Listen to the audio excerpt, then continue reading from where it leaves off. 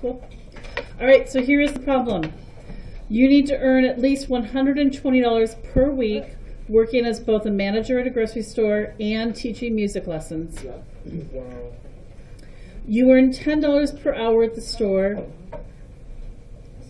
and $15 per hour teaching music. You are required to work at the grocery store at least 8 hours a week, but do not want to work more than 20 hours total. This sounds like a student to me, somebody who's got other responsibilities. So let's make our let statements. X is going to equal hours at the grocery store.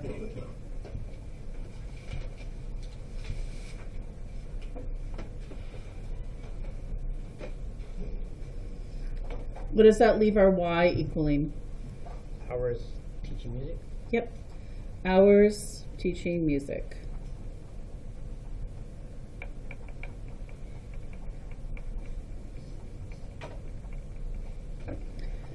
What is the total this person wants to make? 120 a week. At least 120 a week. And how much do they make at the store? $7 per hour. And 15 make for music. So we're going to have an inequality where we have 10x plus 15Y. 15y Standard. at least should be what? 8 hours. At least, what's the symbol for at Oh. least? Less than. At least is, Less than or equal to. Greater than or equal to. this person would be happy to get more than 120 a week, right? But they have to make at least 120 a week. Yeah. That means they're okay if they make more. That makes sense then if this side shows more.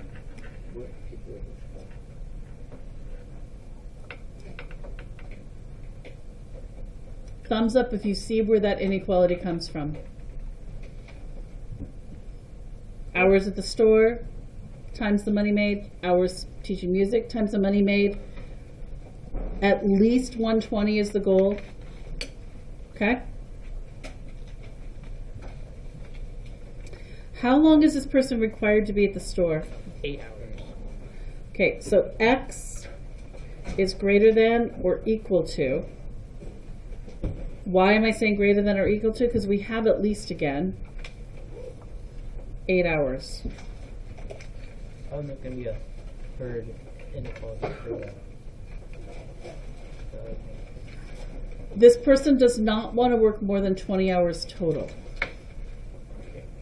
So X plus Y cannot equal more than 20. What symbol should I put there? Less than or equal to. Less than or equal to. Roll. This is our system of inequalities. We have 3 inequalities. How does the wrap What that happens? The first is about the money, the second is about hours at the store, and the third is about hours total. And that takes care of all of the constraints in this. It's the busy guy. We need to then take and convert this inequality to a y equals, or a y is greater than or equal to. I'm going to start off with 15y. It's greater than or equal to negative 10x plus 120. What did I do to make that happen? Subtracted 10x. I subtracted 10x. What's my next step? Divide by 15. I'm going to divide by 15. And you get a fraction. I've already done this. Y is greater than or equal to 2/3. negative 2/3 x plus 8. Ooh. That's a spicy. Too spicy, dude.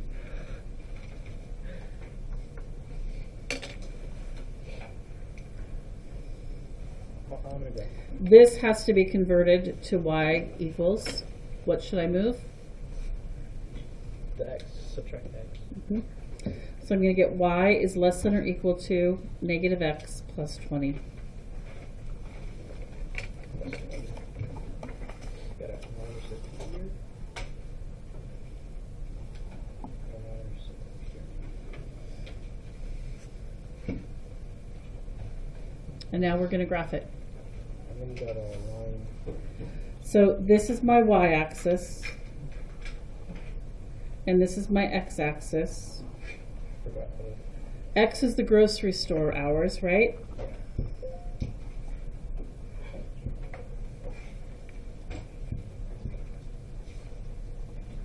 What does that leave y being? Music teaching hours.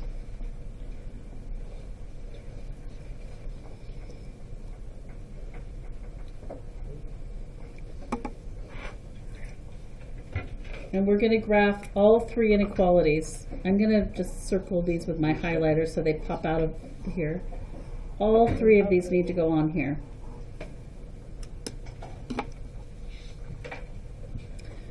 This one is the easiest one, isn't it? Yeah.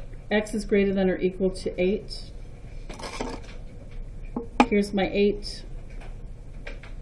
X is greater than or equal to means that it is a straight up and down line. And I'm shading to the, it's greater than, so do I shade to the right or to the left? Right. To the right. Sorry, I should have said get supplies. I see people helping each other get supplies. Yeah. That's what I thought. That's what I thought. That's what I thought. That's what I thought as well. That's what I thought.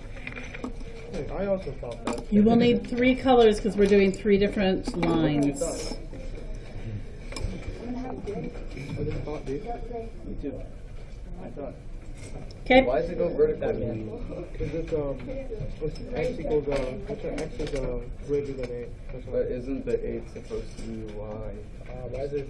No, this is something that's just like. Ask me that after we finish the whole thing. Yeah.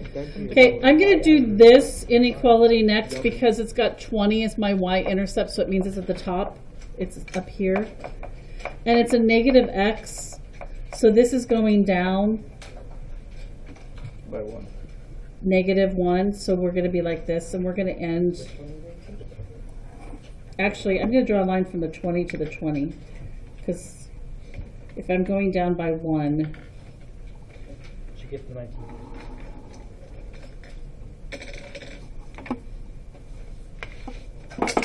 We're gonna have 3 on there? we're going to have 3 on here. Dun, dun, dun. Something that's never been done before.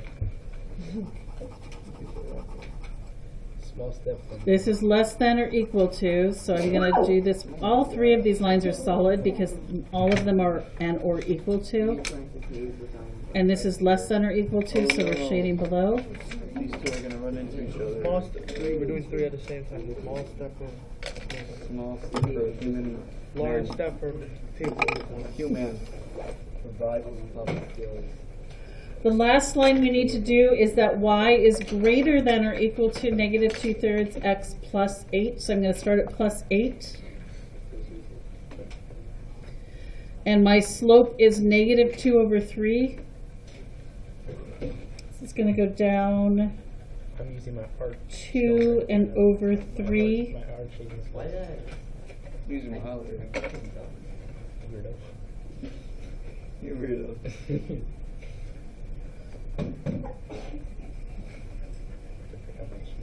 To make your graphing easier, when I looked at this slope, it goes from 8 on the y-axis to 12 on the x. Dude. You just draw a line from. Wait. Miss You guys want highlighter? You want to be quick? Okay. You want to be quick? No, just put some. Break up the. And this one is greater than or equal to, so it gets shaded up above. I don't have third cover. Dude, look at Here. No, I'm good with you. What's racist? Everything. What's racist? So the answer falls where all three colors do. Okay. I want to make a graph like a rainbow. Instead of a double shaded area, it's a triple shaded area. You're gonna shade everything in yellow? You shaded everything in yellow. No, I shaded everything in both things. Hey, Here, use white. I already have 30. Use white. Okay, so I want you guys to think back to when we were first doing problems, even before they were systems. You guys remember we had that problem about cheeseburgers and chicken burgers, and there was like how many combos could you get for whatever money it was? yeah. This is kind of the same thing. Let's say that I go to 10, 4. That point is in the triple shaded region, yes? Yeah, I don't understand what the shade is. Okay, for the first one, Amar, Yeah. we shaded to the right because it was greater than or equal to. You go up above or below. For this upper line, we shaded less than or equal to. Go all the way through. And this one is greater than or equal to. Okay. Thank you. Okay, so I'm looking at point 10, 4. That means 10 hours at the grocery store and 4 hours teaching music.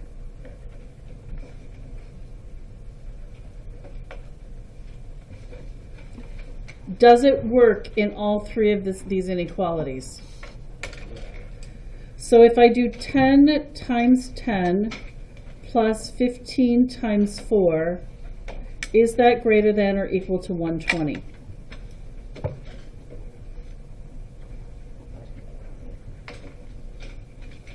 I'm running out of space, but it ends up being 160 is greater than or equal to 120. Where'd you get the other 10?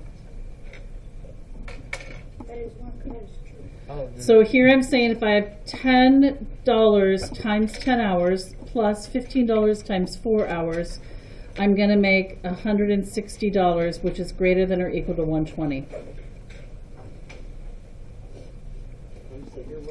Am I taking care of what the grocery store wants me to do and working at least 8 hours? Is 10 greater than or equal to 8? And that's true. So I've got two true statements here. I need to test the last one. I've got 10 plus 4. Is that less than or equal to 20? And I get 14 is less than or equal to 20. So that's true. So this point does check out that being in this triple shaded area fits all of the constraints. I'm making as much money as I needed. I'm working at the store at least as much as they wanted. And I'm not working more than 20 hours. where's the number? Bro, I spent a whole name. Oh, the part on the right. So then we're going to use the graph for C and realize all of this is recorded. You guys can come back and catch up. Stay with me on the teaching part. C. Use your graph to determine whether you can work 8 hours at the grocery store and teach 1 hour of music.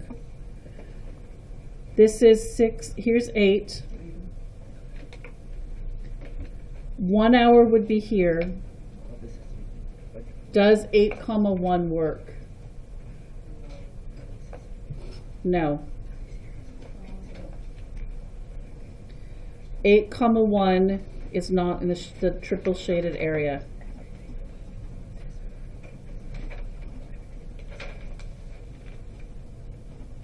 So.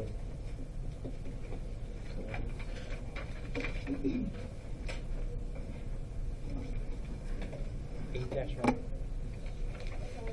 Well, because we asked 8 hours at the grocery store, 1 hour teaching music.